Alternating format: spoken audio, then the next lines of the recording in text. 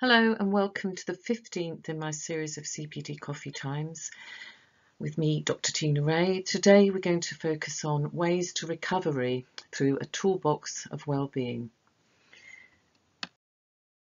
Many of you will know me as a psychologist. I currently work for a fostering agency and also in many other different contexts, focusing primarily on children and young people's mental health and well-being, which has been my passion for many years. And I also write extensively, producing a range of user-friendly practical resources for teachers, ELSAs, those working in the caring professions. So you'll find many of my publications with Nurture UK, which is my favourite charity.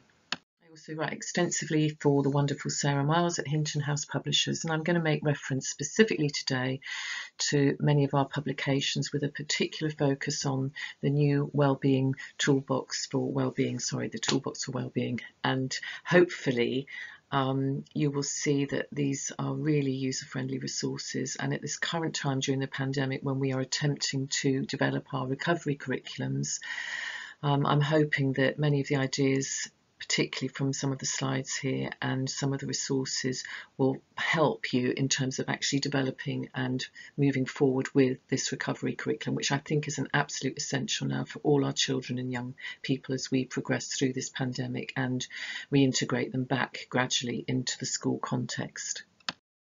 So my current focus here is on just highlighting today, I think, some of the difficulties that children and young people and ourselves as the adults who are nurturing them may face, but also to really flag up some of the really positive things that we can do and some of the strategies and tools that really are user-friendly and effective and evidence-based.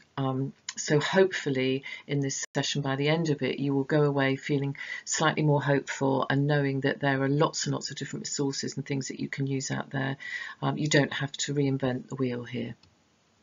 So my impetus initially in creating the toolbox for wellbeing, or the toolbox of wellbeing, was primarily a conversation that I heard a few months ago on my normal usual walk in Faversham, where I live in Kent, and just, overhearing a child with his mum, and as they were walking up the hill, there were two little boys together, but I think the 8-year-old was saying to his mum, why do you have to go to work? I don't want you to go, I'm worried you'll get the virus. And you could see and hear in his little voice this real level of anxiety and fear and separation anxiety, potentially, clearly. And she was wonderful with him, very calm, but he was saying, I think you might get the virus, you're going to die. And she's basically saying, but we'll all die one day. I'm just being very, very careful, so you mustn't worry. And he said, I feel so sick when you go, you might not come back. I think we should just all stay at home. We can't be safe anywhere else. And I think this really epitomised for me the sense of underlying fear and anxiety that our children and us as adults are clearly having to manage on a daily basis. Until we get a vaccine and until we can ensure that we can all stay safe, I think we're going to have to actually live with that. And what we need to really be focusing on now is this notion of controlling what we can control. And hopefully in this session today, I'll begin to show you some of the ways that we perhaps can do that. We know from the Young Minds survey undertaken in March of this year that the coronavirus pandemic is and continues to have a profound effect on young people with existing mental health conditions. And we know that 83% of them who took part in the survey reported increased anxiety, problems with sleep, panic attacks, and more frequent urges to self-harm. So these are really, really concerning elements, side effects of this pandemic for those individual children and young people. The Co-Spice study at the University of Oxford also suggested that, like the little boy in my example, 1/5 of children don't actually feel safe to leave home now. So it's going to be a big issue for some of them, this transition back gradually into the school, the learning context. Conversely, you have to factor into your thinking here, of course, is that would suggest that 4/5 of children do actually feel okay about it. And we mustn't forget that for many children, young people, they will be desperate to get back into school to see their friends. They will have missed the socialisation. and they will have missed just being in a learning context and also being taught by wonderful teachers who know exactly how to teach. That's their profession.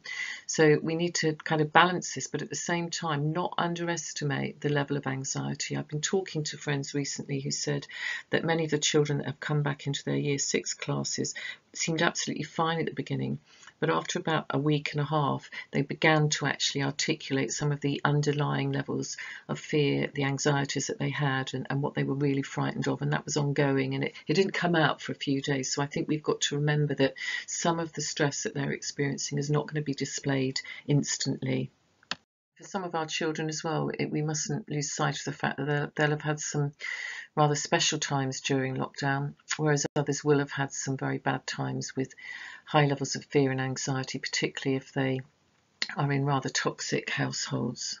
And these, of course, are the children that we're going to have to be very, very mindful of in terms of the ongoing abuse and neglect that they will have experienced, and that's not going to end. But clearly we know for some of these children who they are. They're well marked and registered in our school system, so we can make sure right at the outset that we're there for them, that we're providing the bespoke kind of individualised intervention for mental health and well-being that we know they need. Ultimately, I think that there are obviously clearly increased levels of anxiety and stress for all of us at this current time. What we need to do is to be very careful, however, not to over-pathologise this. For many of us, we are resilient. We will be managing it. We will be able to reflect, to self-care and engage in appropriate self-care. We'll be able to be rational and actually challenge our negative automatic patterns of thinking, feeling and behaving. But for all of us, what we really need now is to listen to each other, to listen to our children, to empathise with each other and our children, and ensure that there is a nurturing context there for all of us where we can feel a level of compassion that will help us to build again those meaningful relationships and connections. And I think when we are nurturing children back through this recovery curriculum, I think what we need to be doing as well is that we have to factor this into our thinking, that we understand our own past traumas so that we can reflect more deeply on our own feelings and reactions and responses, and be very careful and vigilant about not actually going down the route of vicarious trauma or compassion fatigue or burnout. We need to be not taking children's behaviour personally. We need to use our calm to soothe them and help them to calm. So we need to support children and young people to self-regulate, which presupposes that we can do that ourselves. And this is absolutely essential. We know that unregulated, dysregulated adults cannot possibly help to support, to regulate dysregulated children. We need to be mirroring the right behaviours for them and that calming, nurturing response using key tools and strategies from emotion coaching, for example. And I have done a session on that if you wanted to make reference back to it in this series of CPD Coffee Times. So we know that children with developmental trauma will have developed a range of really unhealthy strategies. They believe that these are going to keep them safe. They function from the primitive brain for much of the time, as we know, and they're developmentally stuck in that primitive brain. They can't actually turn it off, even when they're moved to a safe environment. So what we need to do, all of us now, is be really, really trauma informed here and understand what trauma looks like, not misconstrue it as bad behaviour. We need to also really start at the very bottom and develop safety first. There is this ultimate need for nurture here. So I think the key task at the moment for all of us as educators, psychologists, as those who are nurturing and looking after our children at this time, is to create and resource what I call a recovery curriculum in line with Professor Barry Carpenter's and Matthew Carpenter's ideas. And I think this is really, really essential, that it is trauma informed. We understand how the brain works. We understand the impact of trauma on the brain and child development overall, so that we can actually make sure that we are being totally nuanced in the right way in our responses to children, creating a trauma-informed classroom, trauma-sensitive approaches. We also need to be nurturing and put well-being first. We need to be catching up with well-being. We don't need to be catching up academically. Children will not do that until they feel safe. They need to be nurtured and have well-being at the core of everything we do in order to be able to then engage academically again. So creating that trauma-informed classroom, or creating what Dr. Chris Moore calls a safe base. We need to make sure that we incorporate these 6 specific keys of belonging, predictability, organisation, regulation, differentiation and relationship. I'm going to go through each of these in turn now. So that belonging, that sense of belonging for our children, those personalised greetings when they come in the door, giving them the jobs, responsibilities, showing them trust, and having lots and lots of visual images in classes, entrance corridors of really happy learning times. So reinforcing what we're here for, the happiness quotient here, the fact that actually we've done so much together and our learning has been fun and we've been successful. And the key to this is that we are authentic in our interactions and in our ability to ensure that those children feel a sense of belonging, a sense of being part of us as a group together. And being trauma sensitive as well, and ensuring this nurturing classroom is dependent upon us ensuring that everything is predictable. And we do this a lot with children who have attachment disorders and children who have been traumatized. And I now think it's time to make sure that we're doing this for all our children at this current time. They will all benefit from these key tools and strategies. So communicating what the activities are on a daily basis, being very clear, using visual timetables. Visuals are going to be incredibly important now because many of our children will probably have compromised working memory deficits as well. That's really, really important to factor in. Using countdowns to transitions, pre-warning and reassuring children of each of the changes, and making sure that they have access to chill out or preferred activities when they've been doing something that they find harder or more difficult. We're going to need a lot more of that, so kind of working hard then coming back to do something that's more relaxing, self-soothing. And it may be that they do have access to mindful colouring books or some kind of computer time, something that actually is very reassuring to them. Using music, song, visual prompts to aid tidying routines and setting clear orders in cues, transitionings, lining up, etc., etc. And the key to this, again, is be empathic. Do not expect too much. And all the time reinforce and communicate exactly what is going on throughout the whole of the school day. And in order to support this, I would just highlight the Nurture UK's resource, the Transition Toolbox, which was intended originally for children transitioning from Key Stage 2 to 3, so years 6 to 7. But actually lots of these resources will be hugely beneficial now to the children as they transition back into school. Within that resource, you'll find a format for pupil passport on one of these 60 laminated cards. But I think actually now this might be a thing that we should be doing with all our children as they transition back in, and ask each of them to design their own pupil passport. So really identifying their strengths, areas of interest, concerns, barriers to learning, possibly things that they may have found difficult in lockdown, things they're looking forward to, things that would help them, any advice from external agencies, etc. So it might be that now is the time to think about every child having a pupil passport as they transition back in. The third key element to designing and maintaining a trauma-sensitive classroom is this notion of organisation. So making sure everything is consistent seating, which now of course is going to be physically distanced in the right way, but also everything labelled really, really clearly so that retrieval is easy and the learning is broken down into very clear smaller chunks with possibly equipment lists at the start of the activities, very, very clear directions as to what we do first, second, third, fourth, fifth, etc. And again, it's about clarity. The key here is to be clear, and when you're clear, the children who are really hyper aroused will begin to be able to calm down and actually engage. And the key element also here, number 4, is regulation. So ensuring that children develop key tools and strategies to self-regulate, to self-soothe, to calm down, so that they can then engage in the learning that is on offer in the classroom. So again, discussing emotions regularly and normalising these. They're not bad, some of them are uncomfortable. And also being curious, not furious. That's quite cheesy, I suppose, in a way, but I think it's important. We're curious. We don't want to be furious. We don't want to misconstrue trauma behaviours as being disruptive or just angry. They're not. There's a reason why. There's always an underpinning reason why someone behaves in the way they do.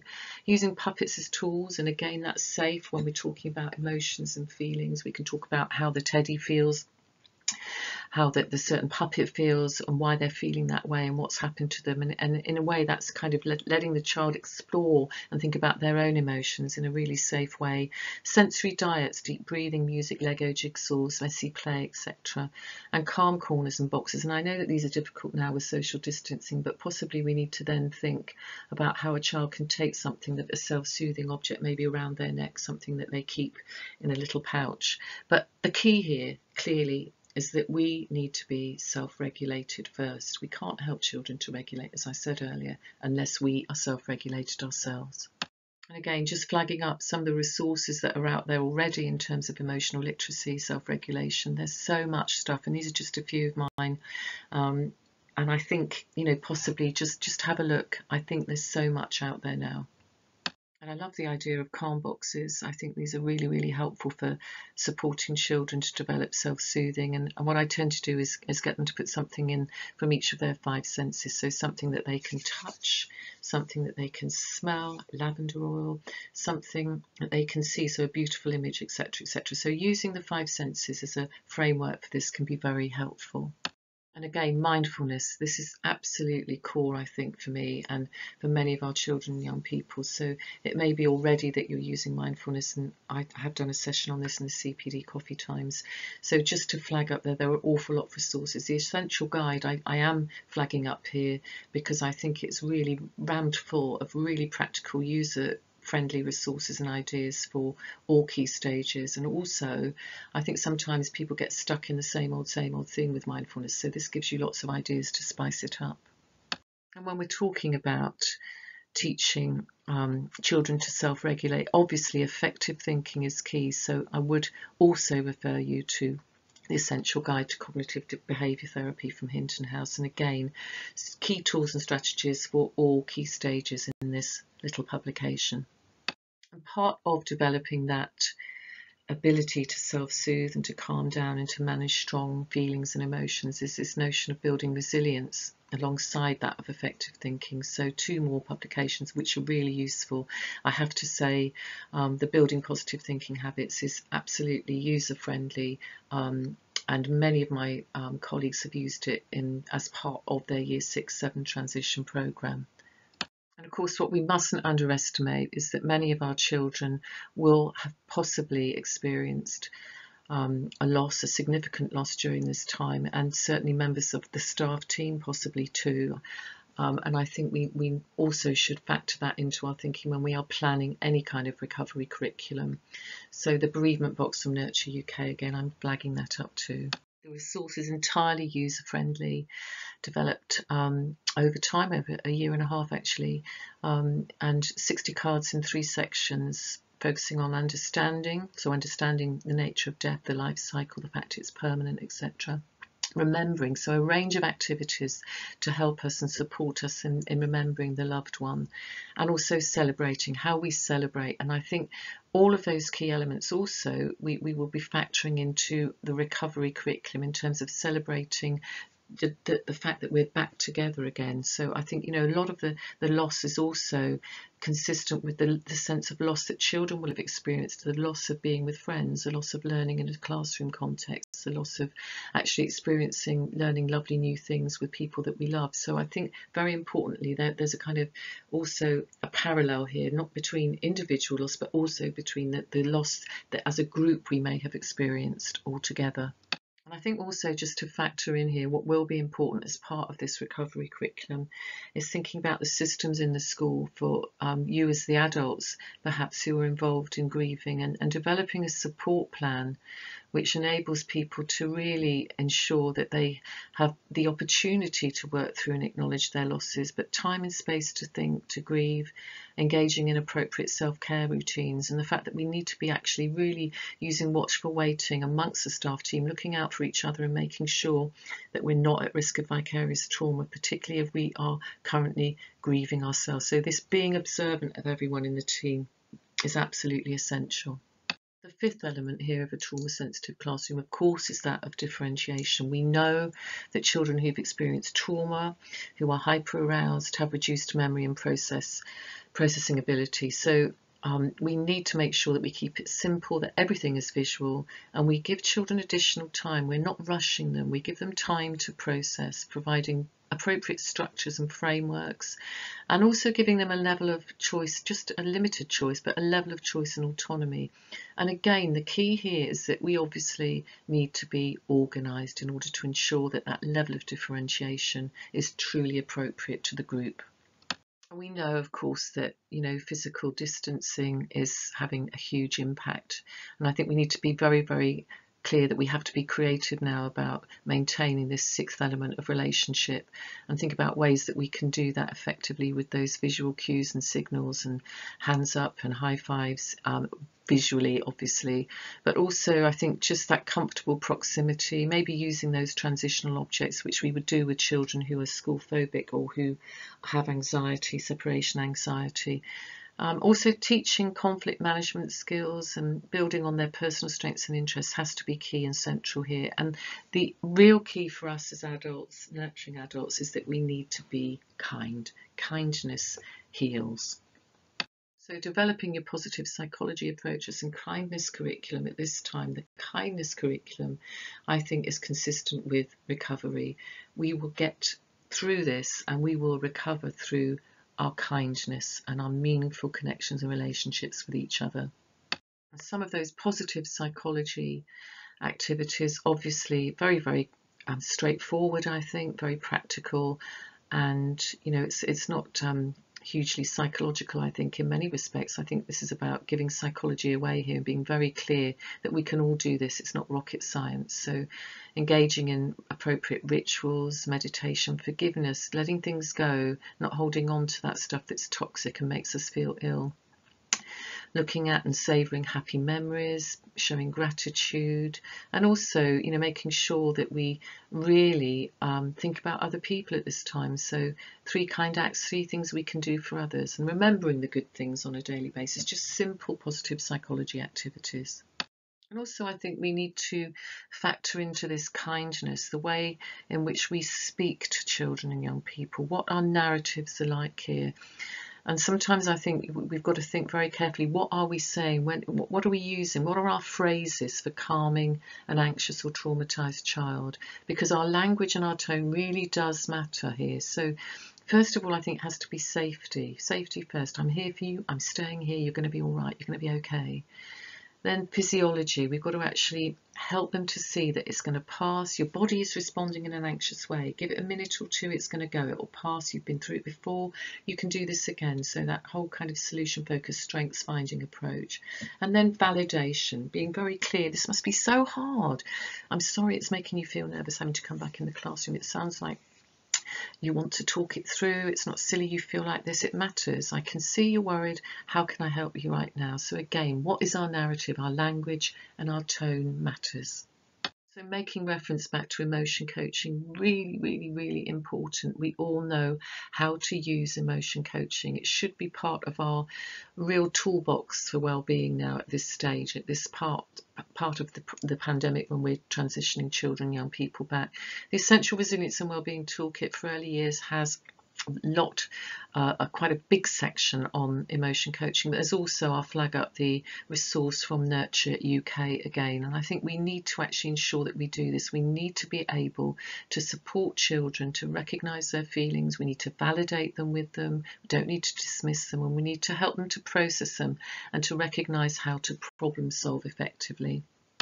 And since the last time I actually recorded one of these, thankfully, the Toolbox of Wellbeing has been published. So I'm going to talk a little bit about this now, because I think that in essence people feel overwhelmed. I talked to a teacher 2 weeks ago who said, I just feel overwhelmed. There's so much stuff out there. There's so much talk about what we should be doing, how we can do it. She said, I just want one little thing that I can pick up and use. So that also, alongside hearing the little boy talk on the walk, in the early morning walk with his mum, and saying how frightened he was, didn't want to go out, didn't want her to go to work, I really did think, what is it that a parent, a teacher, TA, LSA, just anybody, a child, a young person would want to just pick up and use and say, look, this is full of really helpful things that I can do now in order to protect my well-being and really ensure that I can manage to engage in post-trauma growth here. So I've produced this little book we call it A Toolbox of Wellbeing, but it's a little book of really useful strategies and activities for children, teens and us as their parents, carers, nurturers. And the impetus really for this was clear. There's never been a time, I think, when knowing how to manage our own well-being and how to support our children in doing this has been so vital. It's an absolute essential. So this is a must-have book, I think. In my view, it's really full of easy-to-use activities that build emotional well-being in all children and young people. And I would love to see this as part of the response that schools are making in developing their recovery curriculum in the light of the COVID-19 pandemic. In a sense, it's providing us with user-friendly, easy to understand. I've demystified it. I've taken some of the larger psychological terms out, and there's lots and lots of practical support and ideas for parents and carers and teachers at the start of this as to how they can actually manage this situation and how they can engage themselves in post-trauma growth. And I think it's really about building the resilience that we all need to move on from this, including the sort of trauma that we are experiencing currently or have previously experienced in lockdown related to this pandemic. And it was an immediate neighbour of mine here who is also a teacher who said to me, "Thanks so much." I showed her the PDF of this and she had a good old read and said, "You know, this is exactly what I needed. It's like a wee paperback. I can pop it in my handbag and I can read it on the train going into work," which is a lot better than actually reading the newspaper at the current time, which is just making me more anxious. So hopefully this is going to be something really, really user-friendly. The activities in the book are divided into sections for younger children, teenagers, and whole groups or classes, and they're grouped under 3 key trauma recovery approaches: self-regulate for well-being, get moving mentally and physically for well-being, and connect for well-being. So it's very, very logically set out, so it's very, very easy to use. And again, the real key impetus here is to ensure that all of us, adults and children alike, understand the need for us all to engage in these 3 trauma recovery approaches. So in part 1, self-regulate for well-being, there are activities which focus on identifying and modulating emotions, controlling impulses, delaying gratification, making thoughtful and conscious choices, and setting realistic goals that we can achieve. So that whole focus is on self-regulation. And I do ask in the intro for you to think about how we are or are not modelling this effectively. We know that emotional self-control is based mainly on our ability to calm down in the face of anger and frustration. We know that cognitive self-regulation boils down to our problem-solving abilities. And then, of course, there's social self-control, which is our capacity to refrain from just saying whatever pops into our brains, especially when what we've thought isn't particularly helpful or kind or negative. My dad always used to say to me, if you've got nothing good to say, keep your mouth shut, actually. And I think that this is really at this time so important that these 3 key elements, are we modelling these things to our children, because they need us to do this really at this point in time. And all these slides, this is taken directly from the book. So everything that I'm showing now on the slides related to these 3 key areas of well-being, I think you will find in the book. So 5 ways for adults to self-regulate. And I put simple with an exclamation mark because I think sometimes it's not, and we know that. And we have to just kind of recognise that, you know, this is a job, a lifelong job really. We've got to keep working at this. It's like emotional literacy. We never totally get there. We have to keep going. It's a journey. Breathing deeply when we're stressed, it's a natural human response to take these short, shallow breaths. So this is really important. Just stop for a moment, take 3 to 10 really slow, deep breaths. This is exactly what the children are being asked to do, so I'm asking the adults to do it too. We need to drink more water. We know our nervous systems are far more sensitive when we're dehydrated. So we need to stay hydrated. There's a reason why we give kids the opportunity to drink water throughout the school day, and we need to be doing it too. And sometimes as adults we forget this. pausing, just taking a moment to pause and center ourselves, placing your hand over your heart, practicing that just throughout the day, and to interrupt the day with this. Think. Recall what you love about the child or young person, or a successful experience you've had with them. What that does is it releases positive neurotransmitters to balance out negative brain chemicals which are produced by frustration and stress. And this is such an optimistic point to make, because it's a fact that we can self-regulate our own nervous systems. So let's do this a little bit more. Let's be visualizing, recalling, going back, anchoring ourselves into those wonderful opportunities and times that we had with these children, so that we repeat that feel-good factor and we can begin to self-regulate our own nervous systems more effectively. And linked to that, of course, is this visualizing. Doing this on a daily basis, seeing the positive outcome, practicing visualization. It's a hugely, immensely powerful and effective tool, and sometimes I think it's underestimated. And these are some of the activities for children. Making the calm down jar.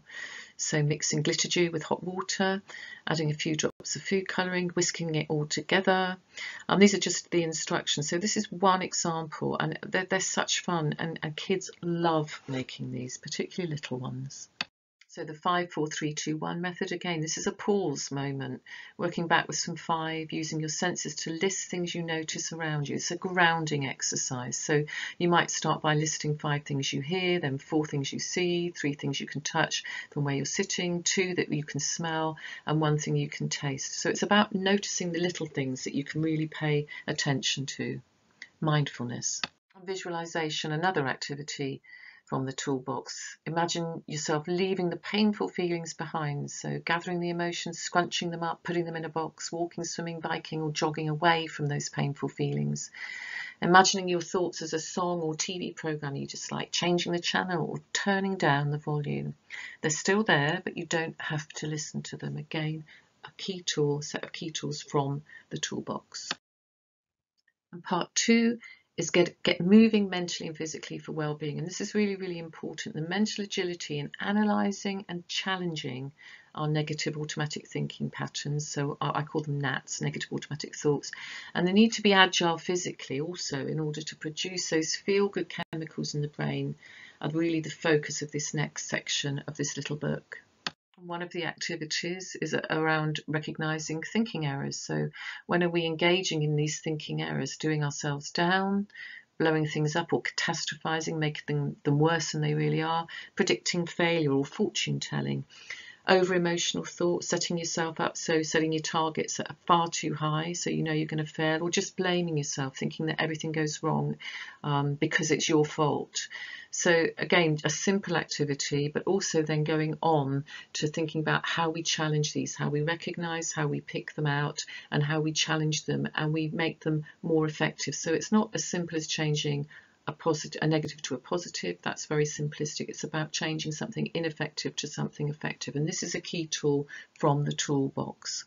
Physical fitness and being in nature, obviously that's the other element of this mental and physical fitness, and I think this is absolutely essential. Kids need to be engaged in physical activity, so do we. It lowers our anxiety. We know it has a positive impact on mental health because it produces the chemicals that we need, which help us to regulate our emotions and relieve those stress and anxiety experiences that we are having, because basically it reduces the hormone cortisol in our brains.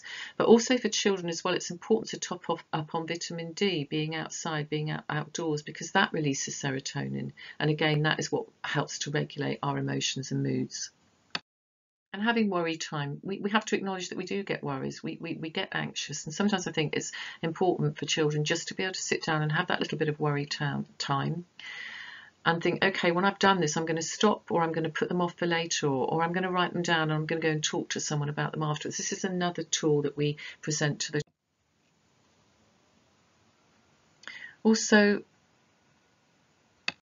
Also, there is the anxiety ladder, and this again is another tool that they can make use of, and it is included obviously in the toolbox. And this is about actually facing fears and identifying gentle steps to actually being able to overcome that fear ultimately. I do this a lot with children who are school phobic, who have anxiety disorders around social anxiety as well, particularly, but also separation anxiety. So drawing a ladder with 10 or more steps, writing down all the gentle, easy steps they think they could take, one at a time, in order to face and then ultimately conquer that fear. So again, starting with the easiest or the least feared, up to the most feared or the hardest thing. And what actually happens here for children and young people, and for us, I think, as adults, is that we'll build up good evidence over time that it's okay to be with that feared object or to cope with that particular situation. Fears are not there forever, and we can do something about them. We can gain a certain level of control or autonomy, and that's what we need to focus on more than ever at this time. And another strategy, I call it ACT.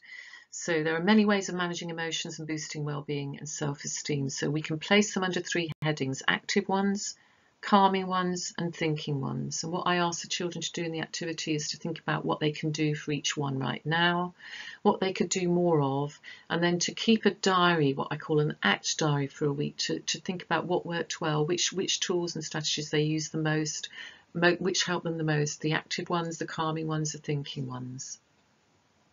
Then part 3 of the book is Connect for Wellbeing. And this is really, really important. We know connections matter. Those strong ties, those meaningful, empathic, nurturing relationships we have with our friends, families, within our community, they are the things that give us, those relationships give us the happiness, security and support and a sense of purpose that we all need as human beings.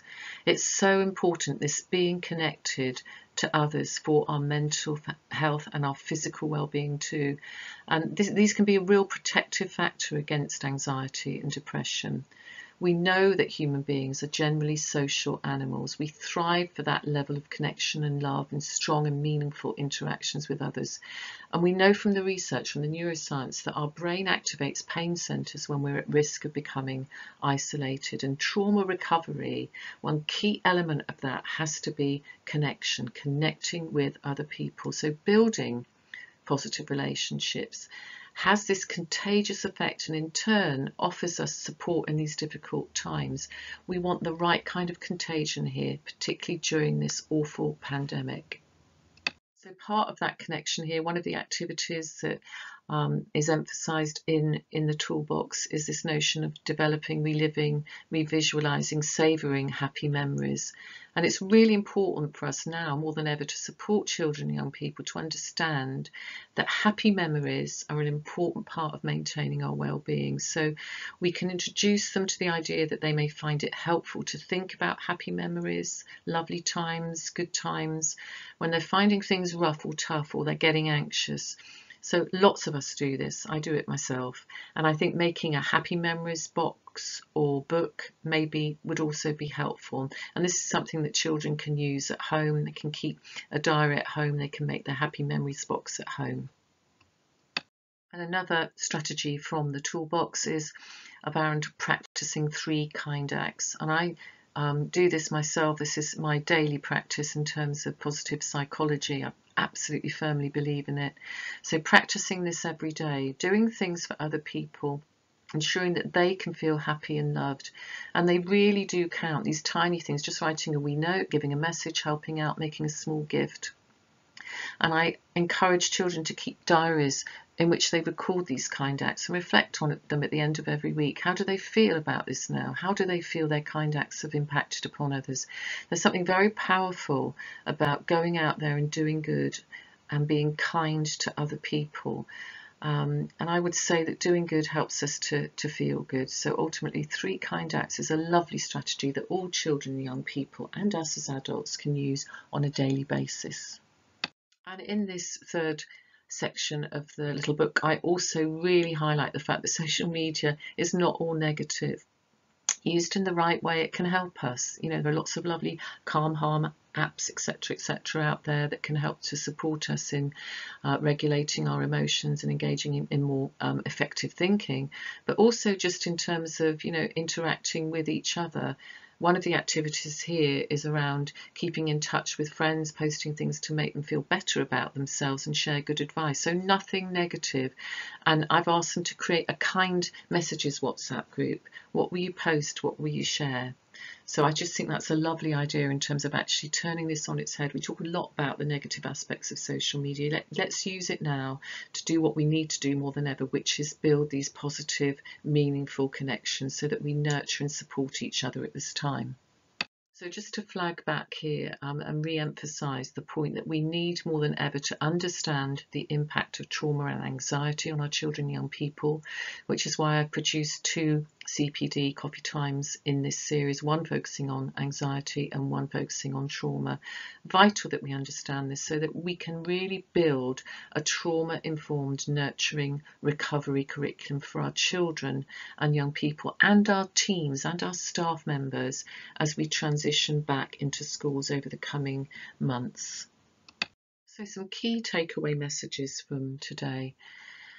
Ultimately, when we're talking about a recovery curriculum and developing this, we need to ensure that our children and young people feel safe. We know from the neuroscience the impact of trauma and anxiety on the brain, on the way in which working memory functions or rather doesn't function.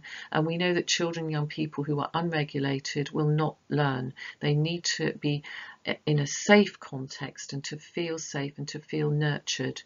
They need to have structure. They need to know that the adults around them are nurturing, they're safe adults, and they are building secure, empathic relationships with them.